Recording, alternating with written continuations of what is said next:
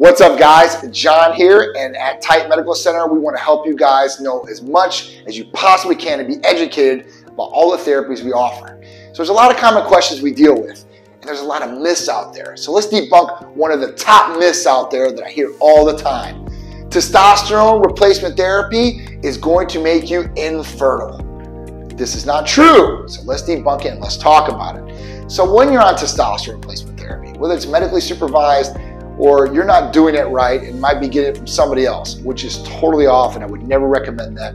And you might be doing something that might hurt you, or might be injecting something that might not be good for your body unless it's medically supervised and coming from a US licensed pharmacy and we know exactly where it is. So let's get that straight off.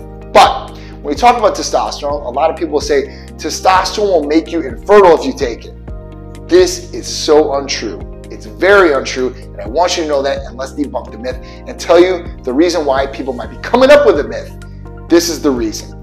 If you take testosterone and you're not taking testosterone correctly, so let's say you get prescribed testosterone and that's all you're taking, or you're doing this some other way, shape, or form, extracurricular, and at that point you're just injecting testosterone. What happens? So when you take testosterone from any transportation rate, whether it's an injection, whether it's oral, whether it's a cream, whether it's a patch, your body is recognizing this. Your body is super adaptive, right?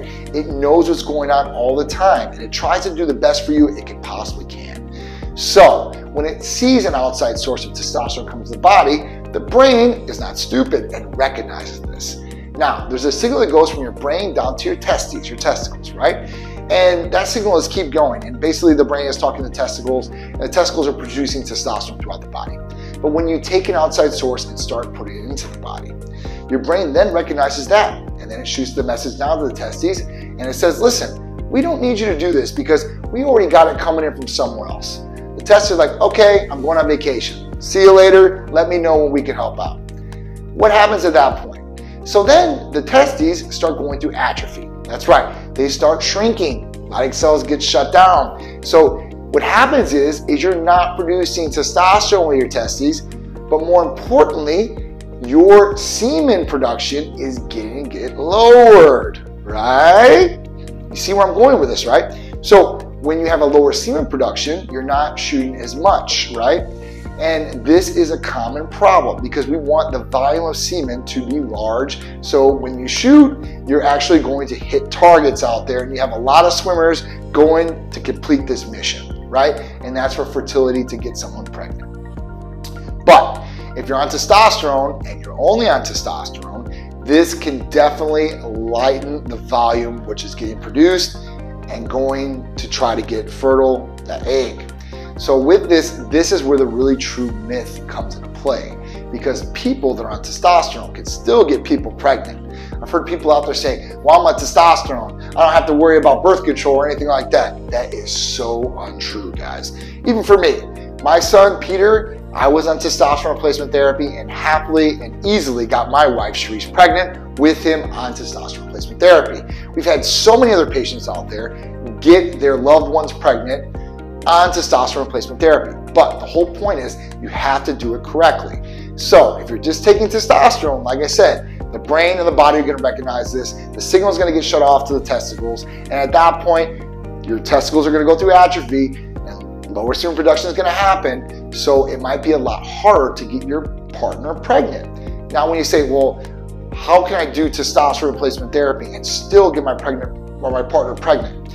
So you're going to need some sort of gonadal support, something that's going to keep that signal going down to the testes and trick it, even if you're on testosterone. There's medications out there and therapies out there that we offer with our hormone replacement therapy for patients, so this never happens, okay? Nobody likes to have little puny raisins down there, right? It can be uncomfortable, it can be tight, and it's just not good for overall optimal health.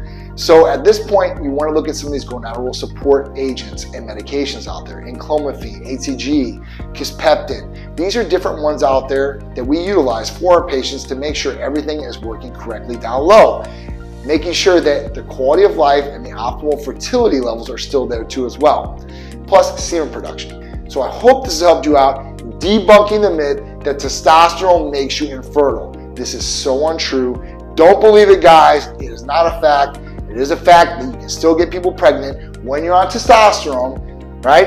And you should have gonadal support to make sure that the semen production and volume is still up. Just another tip and fact from us here at Titan Medical Center to you guys.